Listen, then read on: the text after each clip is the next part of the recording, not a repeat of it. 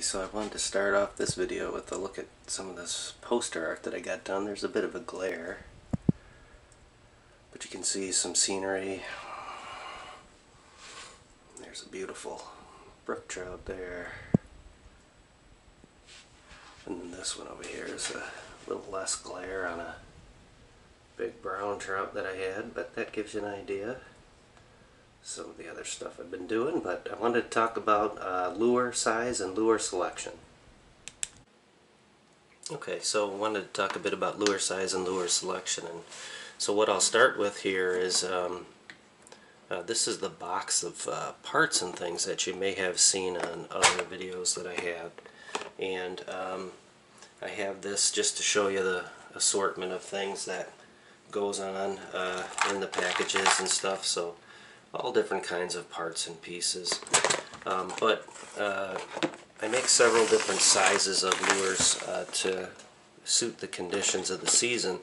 And in the early season, I tend to start with these smaller lures, and not for very long, but in the first month of the season, or when it's very cold, it might be necessary to use a size 2 lure. Size 2 lures can be a 1/16th or 32nd of an ounce. They're real tiny, real small. The thing that I do though is I use a larger diameter wire.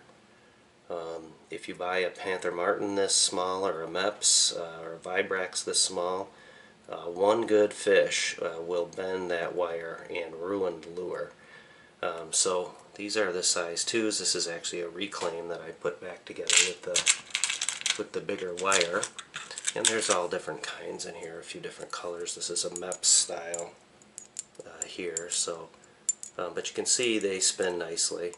But these I'll use when the fish are shying away from any other size lure, and if they don't bite this, then it's time to go home. These are the smallest ones that I make, and those are the size 2. What I'm using right now in the last 3 videos that you've seen online is size 4. And size 4 is anywhere from a quarter to quarter ounce body to perhaps a little less or a little more, but you can see that it's a bigger body. I'm still using a size 12 hook, a little bit smaller hook on these sizes. This is a Mepps style. People ask me all the time what color lures do I use and so on, and I will tell you that I've come to the conclusion that the color of the lure almost doesn't matter. I've used painted different bright colors, dark colors on the bodies, and I've caught fish when all of the paint's completely wore off just as often as I did when the paint was new. So I've gone to using pretty much exclusively these metal finish type bodies that are brass or silver, and haven't noticed anything particular. But again, it's that heavier wire. These are hard to damage even on a snag, stick, rock. I mean, they just don't bend. I do hit all of my hooks with a file before completing the lure. And I'll occasionally, throughout the year, usually before I go out on outings, I'll hit them again with the file and get the hooks all razor sharp. These are all very, very sharp. This one has a Vibrax clone kind of noisemaker bell housing. I always use a solid metal bead too. The split beads that are on some of the common lures are cheap, and eventually they separate a little bit and hang up your spinner. So these, you can see how nicely they spin, very, very nicely. And here's one that is a gold Vibrax type, and this one is less than a quarter ounce. That one's probably a 1/16th still. It's one of those smaller Panther Martin type of bodies that I reclaimed. So I do recycle a lot of stuff out of these lures, and I remake them. So if you have a pile of lures sitting around collecting dust that you want to get rid of, let me know. I'll be happy to take them off your hands and get you shipping or whatever.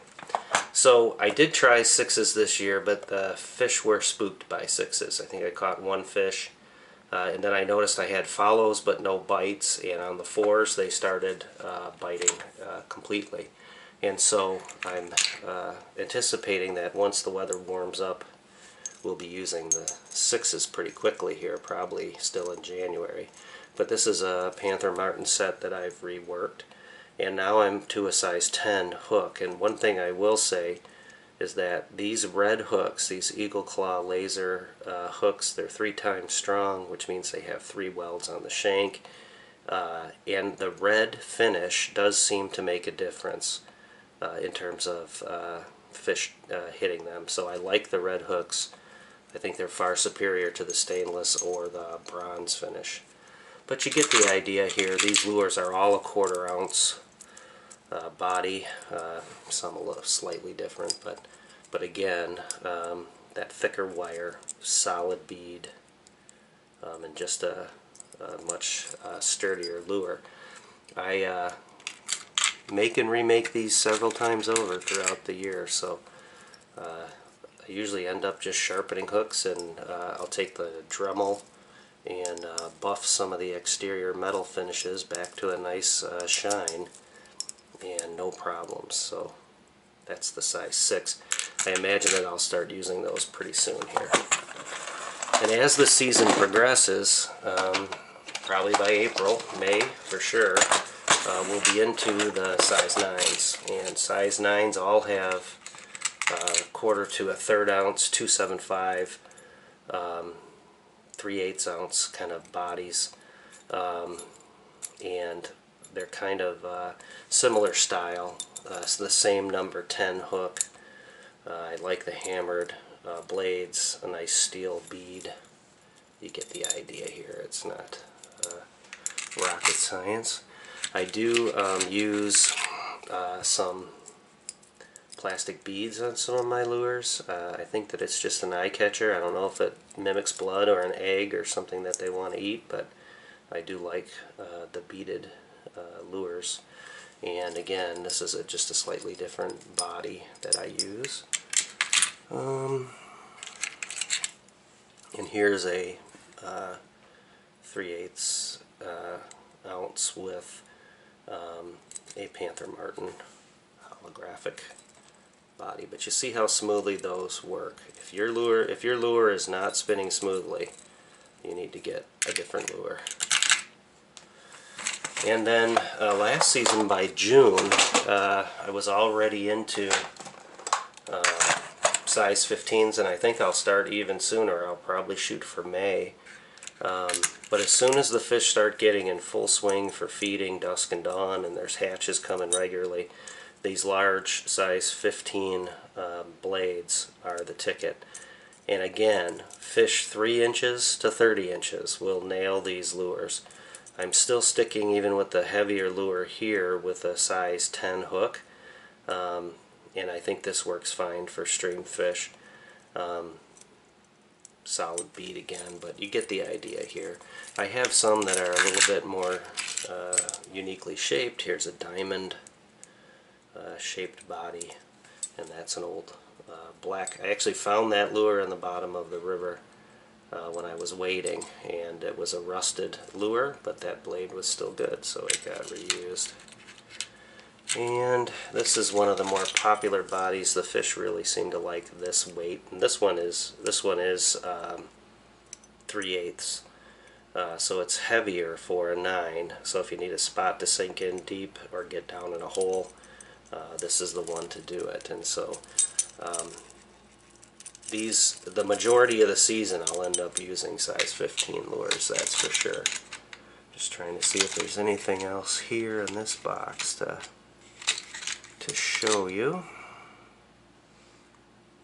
Here's one that's very, very heavy and just has a 3 Mepsaglia blade, but that's a 1/2 ounce body. So again, I do put together a couple of very heavy ones so that if I get into a particular spot where I want to get down in a hole, I can get a lot of depth and penetration into that hole.